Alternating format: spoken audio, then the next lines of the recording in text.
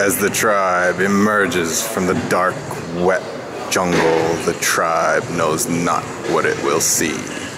Bing! A print, Mr. Mike and a sexy hula girl in it.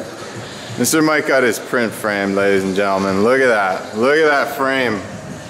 That is nice. It's like lava rock or something. Check it out. Put a little thing of oil there for scale.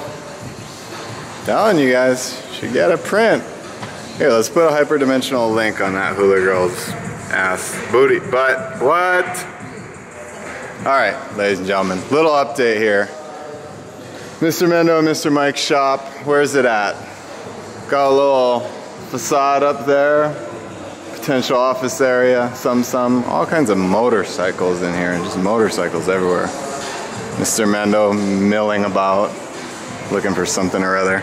Probably something that has something to do with his most recent purchase. You guys recognize that thing? Yeah, Mendo bought Minute Stops 150R. Crazy. Crazy. Athena, looking sexy. Kind of dirty, but sexy. And another new crew member, Kurt's boy, Levi, YouTube channel Buddhahead 808. Just got himself a 2004 DRZ 400. Just got it running. They did the whole top end. Everything's new on the top end. Running like a champion, new rubber. It's all good in the hood, baby. Mr. Mendo got himself a little new used truck there. 2003 Ford crew cab. Not crew cab, extended cab. I don't know. I don't know the naming conventions for these things. Three-door. Three-door? I don't know. Anyways, something to schlep the bikes around. Alright, we got in here Mr. Mike, Levi, setting up a computer. We got all kinds of stuff going on. Mr. Mike and Mendo about to make their initial order. Mike, what's that like, the initial order? It seems like, I don't know, call me crazy, but the company parts, migraine headache. It's a big deal. A lot of stuff, all these catalogs. Yeah. They sent like 5 catalogs that are the thickness of telephone books. And this is just through Parts Unlimited, which is great. I love Parts Unlimited. Right. We're gonna go through like Tucker Rocky, and KTM, but all this stuff, like if you want to put sprockets or spark plugs or oil filters for each bike, you got each individual one. Yeah. All these part numbers go through. How many? It's a lot of work. So right now these guys are determining what they need to order. So how it works is when you set up a relationship with these companies, you have to make one big bulk order before they'll even do business with you. Is it pretty steep? It's a nice chunk of change. Okay, I would assume so. Chris has got his manual list. He's really proud.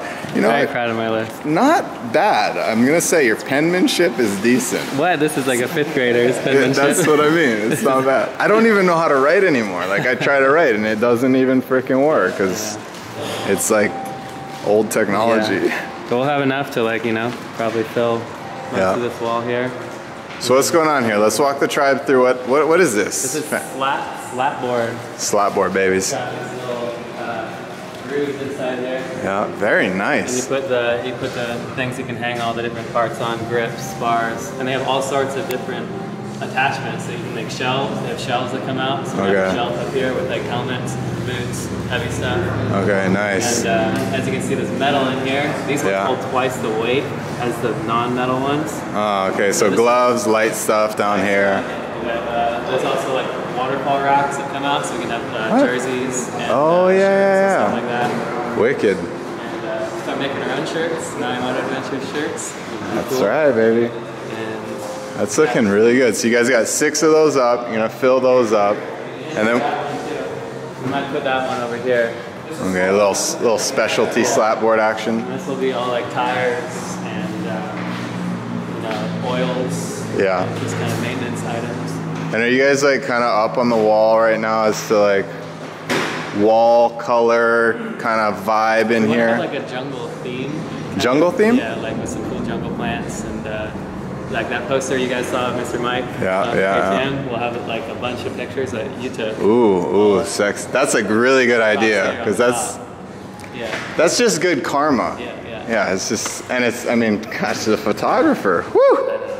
It's world class. World class stuff. So like when you walk first in the door, the Yeah. first thing you see is this. Right. That's the first thing you're gonna see. And so we want to have your awesome photography up here, and people will be like, whoa, where is that? Where Right. do that? And be like, oh, you want to go in to see that? Then That's start good. over. It's a little sales piece. Yeah, and maybe have some cool plants on the top. You know? Yeah. So you can't see over there.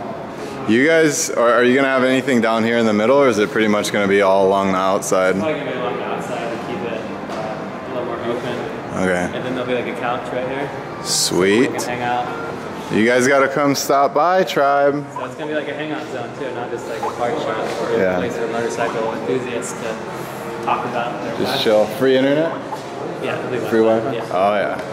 And movies projected. Oh snap! There's so much space in here. It's like ridiculous. That accidental broadcast on loop. Yeah. But okay, first time opening a business of this. First time opening a business, right? Yeah.